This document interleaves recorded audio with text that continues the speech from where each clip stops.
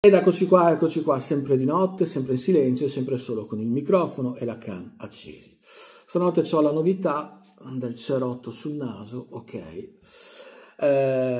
Come mi sono fatto male?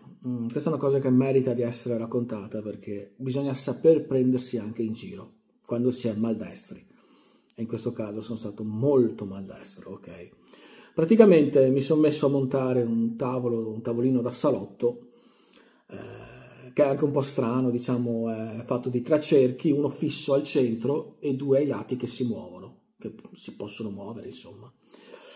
Allora, uno si muoveva bene, l'altro ci ho messo un po' di olio per fare in modo che si muovesse meglio, ok, perché era un po' strideva.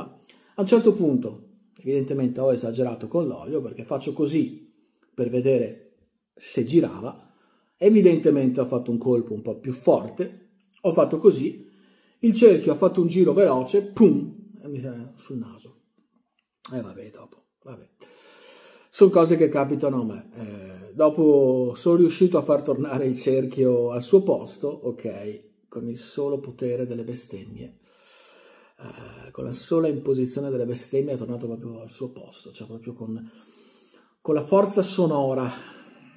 Ok, vabbè.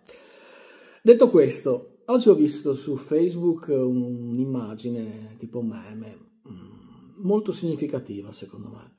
Praticamente c'erano 2 matite, una perfetta, appuntita, proprio nuova, ok? E l'altra tutta brutta, usata, con la punta da fare, eccetera, eccetera. La didascalia diceva: la matita di sinistra è perfetta solo perché non ha mai fatto niente. Diciamo che mi ha fatto pensare sta cosa perché è proprio vera, riferita chiaramente non solo a 2 matite ma a certe persone. Consideriamo perfette delle persone, magari anche esempi, miti, cose del genere, persone che magari hanno raggiunto risultati, persone che ai nostri occhi sono esempi magari. Dopo però se vediamo un po' nel dettaglio, vediamo che sono persone, tra virgolette, che non si sono mai sporcate le mani, non hanno mai preso una posizione, sono state persone abili nel dribblare i pareri, le opinioni. Magari persone che a un altro dicono una cosa, ad altri dicono tutt'altro. Persone che non sono né carne né pesce, vanno bene per tutte le stagioni, semplicemente perché non, magari con un sorriso anche un po' ebete, ok? Danno sempre ragione a tutti, ok? Sono perfette, appunto perché non hanno mai fatto niente.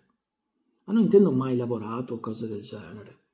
Ripeto, non hanno mai detto come la pensano veramente, se mai hanno un pensiero, sia ben chiaro.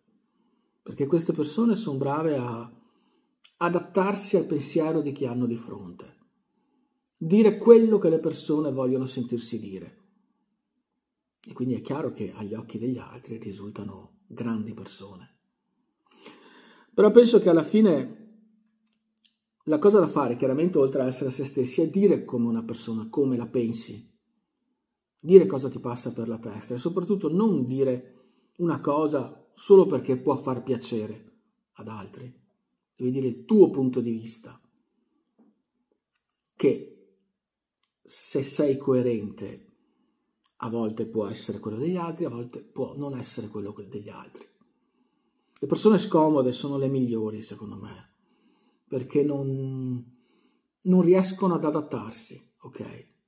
Vogliono semplicemente essere loro stesse, che non è andare controcorrente, è semplicemente seguire la propria di corrente e non quella degli altri. E buonanotte.